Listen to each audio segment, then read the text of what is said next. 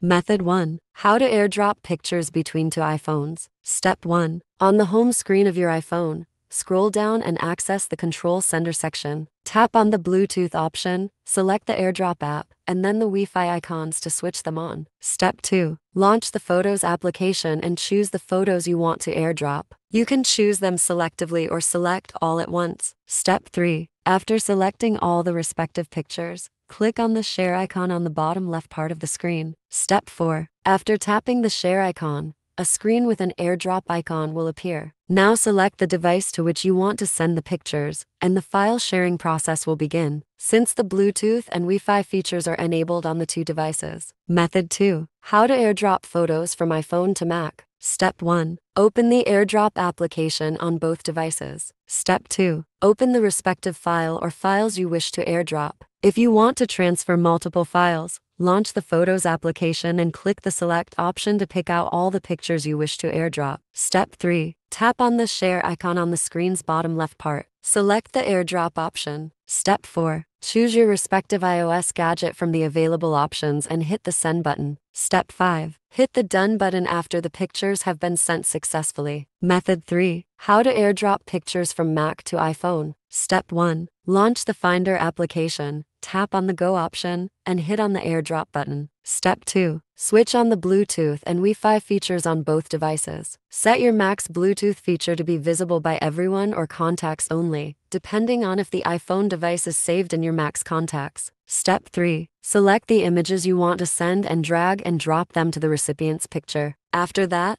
click on the Send button. Or you can launch the Photos application, select the images you want to share, hit on the Send button, select the Airdrop option, hit on the recipient, and finally hit the Done button.